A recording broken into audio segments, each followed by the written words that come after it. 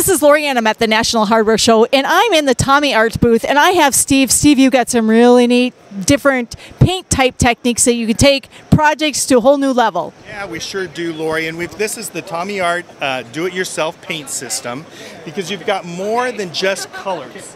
You not only have beautiful color works, but you also have textures, you also have finishes, you have metallics, you also have some specialty items. If you want to transfer a photo over, you can use the transfer gel, be able to create special techniques using the pastes that are available, like a sand paste or a terracotta.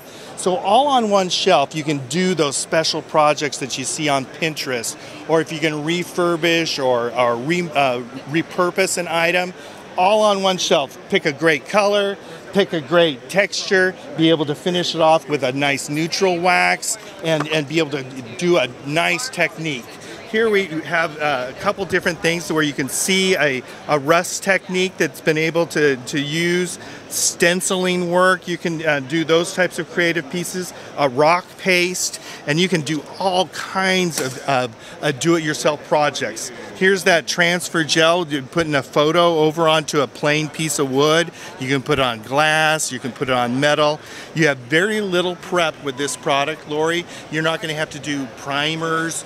You can just apply it right on to plastic, wood, unfinished or treated, and you can do metal and glass as well. So this product actually takes that do-it-yourself enthusiasts where they were locked into shabby chic or they were locked into metal, metallics.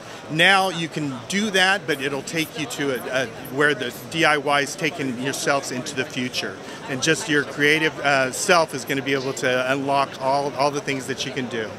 And I know that from some of the things that you had shown me with the different projects, like even taking some of the inexpensive plastic flower pots and turning them into a creative art that looked like it could have been like $100 flower pot. I mean, you have all these capabilities right here with the paints and different finishes. Yeah, absolutely. Again, all on one shelf, being able to personalize something, make it your own, turn something that was a curbside throwaway and make it into a bar cart, and be able to do nice stenciling work with it, or textures, and just making a fantastic heirloom that's going to be passed on. Or you can create a whole business out of this, and you can just do them and sell them on Etsy or whatever you want to do on eBay or whatever your backyard rummage sale. That is fantastic. To find out more information, where can we go? Yeah, you can go to DIYpaint.com, and it's also in Hardware Hanks there in the Midwest. A lot of the stores carry it. We actually have a store locator on the website, along with how-to videos and projects.